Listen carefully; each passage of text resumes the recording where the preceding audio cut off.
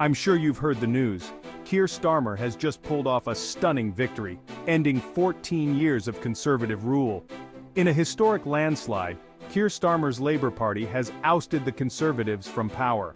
After 14 years of Tory leadership, the Labour Party has secured one of the biggest wins in modern British history. Starmer's campaign focused on ending the chaos and rejuvenating Britain's public services and infrastructure. He's vowed to steer clear of divisive culture wars and reassured voters that the UK won't rejoin the EU under his watch. Meanwhile, the Conservatives are facing what some are calling an electoral apocalypse. With such a massive defeat, they're left to pick up the pieces and regroup.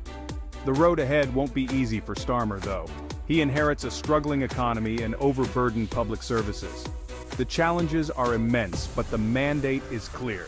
The UK is ready for change, and all eyes are on Starmer to deliver. Stay tuned as we follow this new chapter in British politics. Don't forget to like and subscribe for more updates.